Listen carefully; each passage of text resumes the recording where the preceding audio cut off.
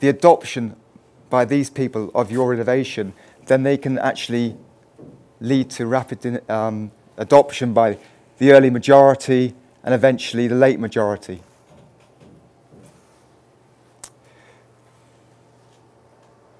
So when we're looking at diffusion, we're not just looking at how many units you've sold of a particular product. We're also looking at who you've sold them to, because who you've sold them to and how you can shape those, those consumption patterns is really important for strategy. So one way that diffusion of a product or a service or an innovation occurs is through your targeting of certain groups. But the degree and the speed of diffusion of an innovation is also shaped by features of that innovation. Okay, here's an example. Virtual reality. Yeah, we all know about virtual reality, yeah? Virtual reality has been around probably 20, 30 years. It seemed to offer huge potential, just like expert systems, which I did at university in the 1980s, just like artificial intelligence. These are very, very promising technologies, but what's interesting about virtual reality is that although it's a very promising, sophisticated technology, it has really struggled to be adopted and diffused in the marketplace.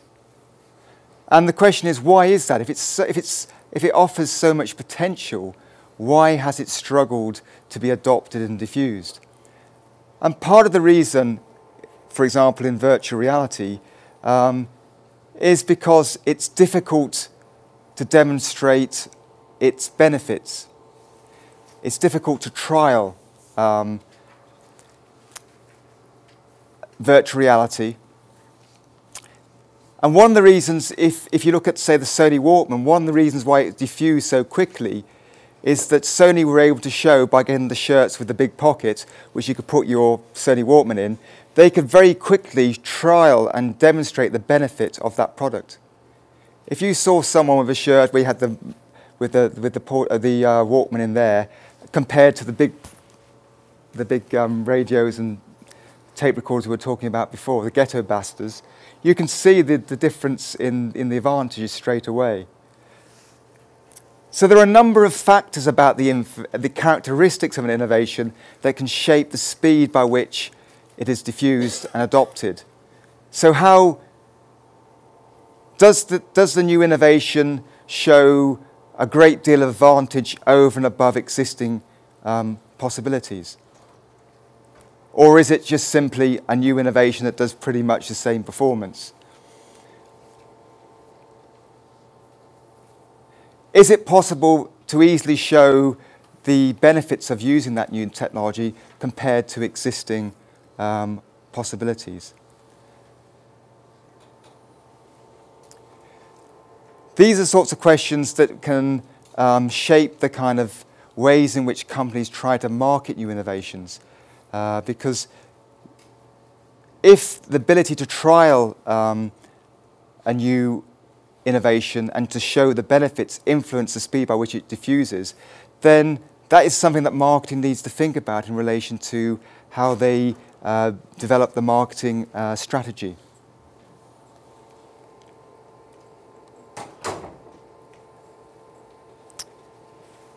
I think we'll finish in a couple of seconds, then we can move to questions.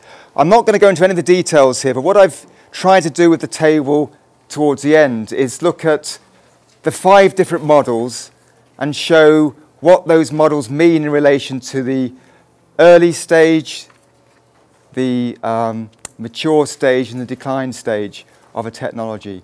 And these models say different things about the technology. And they also are giving strong signals about what the strategy should be for that organization in that sector. So we've talked about the shift from product to process innovation. We've talked about the emergence of dominant design. We've talked about the ways in which you might be able to shape the diffusion of an innovation. So all of these models, these dynamic models, are really important for thinking about how we set strategy to benefit from the innovations that we might produce. So although these patterns that I've shown you are quite typical in many sectors, they are not deterministic. They are all shaped by organisational behaviour. And if they are behaviour, if you can shape those curves by your behaviour, then those behaviours should be part of your strategy. So what I wanted to reveal by talking about these models is the way in which companies can adapt their strategy to shape the diffusion, the direction of technologies. Okay, I'll stop now because there's quite a lot of material there, and open up for any questions.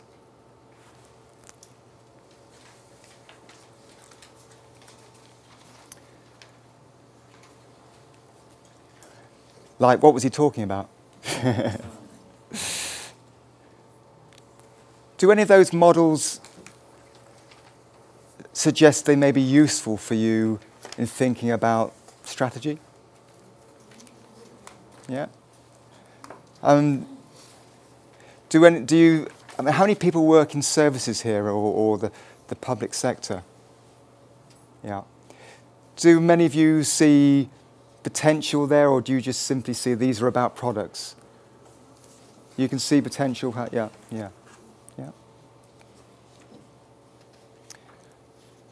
Well, if there's no questions or... It's not a question, just something that came to mind on the diffusion model. Yeah. I'm sitting there and thinking, like, I've seen a few products launched at times and people are lining up outside stores at 4 a.m. to purchase, and I wonder why, again, it's all the hype that's built around it. I imagine they fall into the early adopters, I imagine. Yeah, I mean, last week in England they launched the iPad, and there were people queued down the streets. But I suspect they were probably what we would call innovators on that list, because the majority of us probably at this moment probably don't actually think there's a great deal more advantage in having a computer that looks a bit like an iPhone, but just bigger. I think we're still a way away from early adopters adopting this technology. I think what will happen is people will see how it evolves, actually. What we seem to forget is there has been a number of launches by Apple and other companies of similar technologies. I mean, it is interesting in terms of the software because it looks a bit like the iPhone. It's very, very clever the way you can touch it and open it. But essentially, the iPad as a kind of technology of like a notepad is not new at all. It's been around probably 10 or 15 years, and a number of companies have tried to bring out products that have failed for whatever reason. And so quite often the reason has been around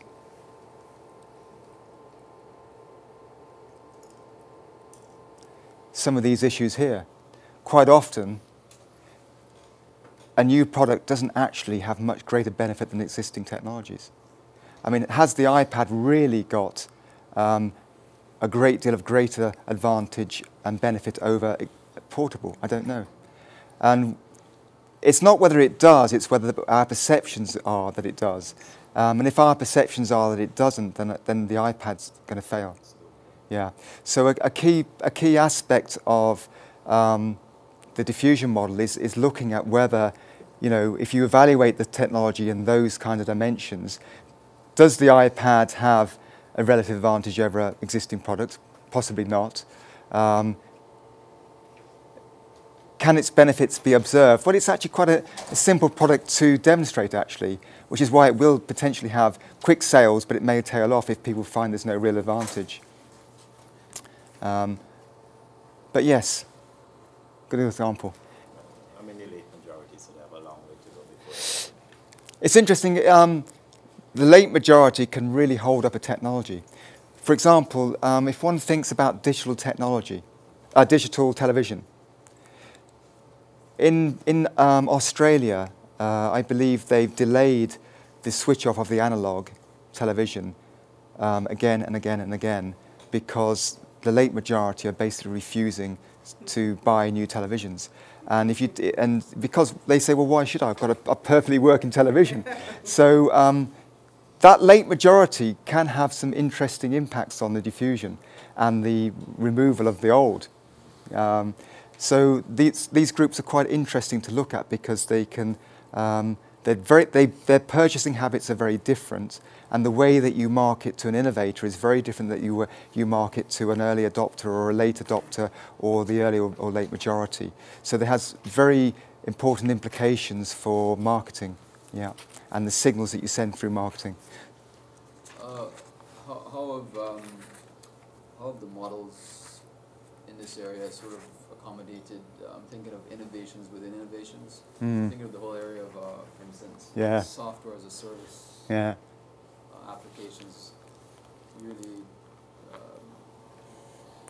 the explosion in terms of their use, really beginning to put a real competitive hurt on some of the traditional software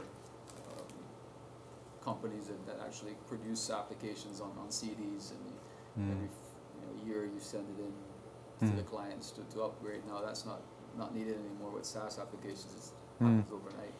Yeah, basically, yeah. I mean, you don't buy discs from Microsoft anymore. You download, don't you? I suppose it's adopted a bit. It's represented by the reverse product process cycle. What the reverse product process cycle is saying that process innovations now are driving the service sector. So technological processes are allowing all sorts of service innovations to emerge, whether it's in the delivery of software, whether it's in the development of software, or whether it's in delivery of financial services. So the reverse product process cycle is probably quite a useful model for understanding what's going on there, because it's basically saying, unlike with physical products where product comes before process innovation, it's the other way around. And what that's basically saying to companies is, if you really want to develop innovative services, you've got to do that off the back of innovative process. Yeah, and that innovative, if you look at some of the really interesting service innovations, they're coming off the back of the internet, they're coming off the back of, well, the internet is probably the prime example of all sorts of different, not just companies like Amazon, but things like rent a crowd. You can, if you want to rent a crowd, literally, for something, you can. I mean, the innovations that are coming off the back of the internet are just phenomenal. And that's just a perfect example of showing how process leads product in the service sector rather than the other way around in the sort of tangible product sectors. Yeah. One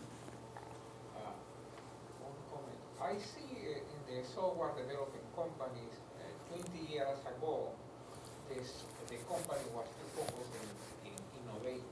Now the software company is trying to use CMA, ISO 9000 or different process improvement to lower the cost. I mean, do you think now the software company now is trying to another life cycle from the product? So companies shifting to using the ISO. Now it's starting to focus in ISO 9000, CMMA, or another methodology they can improve the process to developing the software in more cheaper way. But I didn't see years ago, 15 or 20 years, this trend. And now it's starting to very focusing on lower the developing cost.